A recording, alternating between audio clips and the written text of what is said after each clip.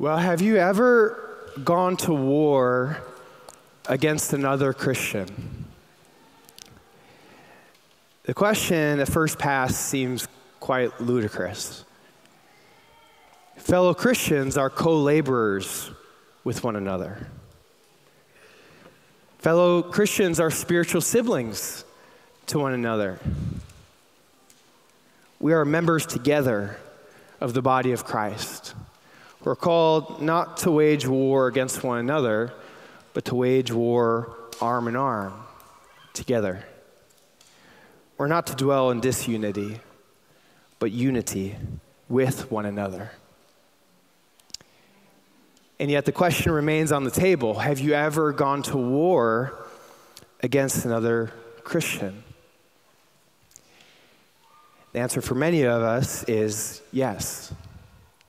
Not physical war, to be sure, but verbal war, perhaps. Hurtful words you've spoken to another Christian's face or said behind another Christian's back. Subtle war, a cold shoulder you've given to another Christian, a look of disinterest you've shown them, a turning away slightly whenever they walk through the door. Or maybe, most commonly, inner war, kind and cordial on the outside. Yet on the inside, you're telling them a thing or two. You're showing them how wrong they are. You're gaining ahead of them in terms of position and status. You're winning on the inside. What could possibly provoke a quarrel between two souls for whom Christ died? What could ever cause such a foolish war? James asks that question, and he gives an answer. James says in chapter 4, verse 1, "What causes quarrels and what causes fights among you? Is it not this, that your passions are at war within you?" Your passions, James says, are the biggest reason for your war. Not their bad attitude, not their prickly personality, but your passions. Your desire for worldly praise and worldly power and worldly comfort. All those things that it seems that other person is getting in your way of having. All those things that now seem hard for you to get because of that other person now in your life. All those things that you now begin to covet because they have it and you don't, and that bothers you. The agitation rises, the offense grows, and it leads you to fight and to quarrel with that other person. Here's the principle: foolish treasures breed foolish wars. Treasuring whatever can be spent upon our worldly passions that others are always seeming to get in the way of you having. Brothers and sisters, James tells us that if worldly passions continue to be our treasures, quarrels with other Christians will continue to be our wars. Because here's the thing: if tomorrow you were suddenly to obtain all those things that that person has supposedly been keeping you from, you're to have them all. That great marriage, that nice house, that cushy job, that impressive status, you would not be happy with those treasures. You wouldn't. Soon enough, you would find yourself in yet another war with yet another Christian over yet another supposed treasure that they are now getting in the way of you of having.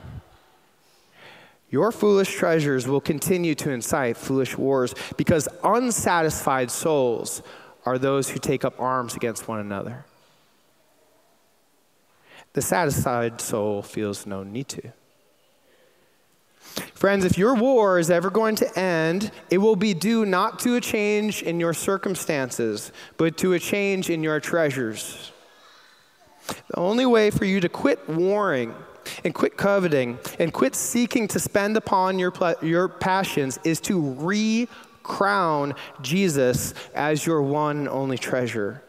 Because no person, not even that person, can ever get in the way of you having him and fullest satisfaction in him. Let's pray. Father, we don't wrestle against flesh and blood. You tell us that. We wrestle against the rulers, the authorities, the cosmic powers over this present darkness. We're not to fight against one another. We're to fight the good fight of faith. Not for worldly passions, but for the crown that you award to those who love you and pursue you to the end. We confess this morning for our bickering, for our fighting, for our coveting, for our warring with other souls who you love. And for all the other ways we've sinned this morning, we've fallen short of your glory. God, we bring those things to you now in this moment of silent confession.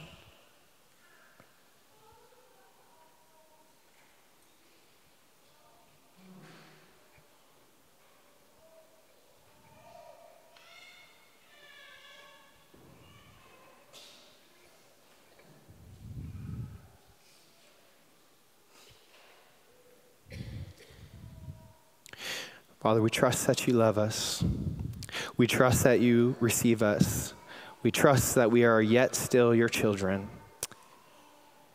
And it's because of who you are that we rest in comfort, even as we bring our sins to you this morning. We thank you for your son, Jesus, and it's his name we pray. Amen. All right, I want to invite you now, as you are able, to stand for the assurance of pardon. Church, this morning we have confessed our sins, and so here's the good news. God tells us in his word that when we confess our sins, he is faithful and he is just to forgive us our sins and to cleanse us from all unrighteousness. Therefore, this morning, all who humbly seek the mercy of God, I say to you, in Jesus Christ, your sins are forgiven.